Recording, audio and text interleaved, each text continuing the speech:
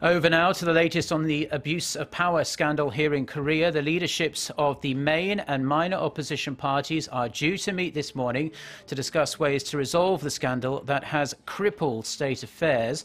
They are expected to try and unify their stance over President Park Geun-hye's proposal to give the Prime Minister governing authority.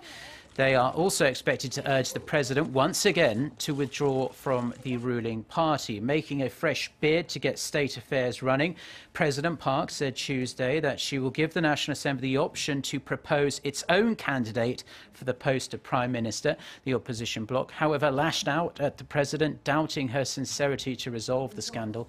The ruling Saenuri Party called it a starting point to overcome the crisis.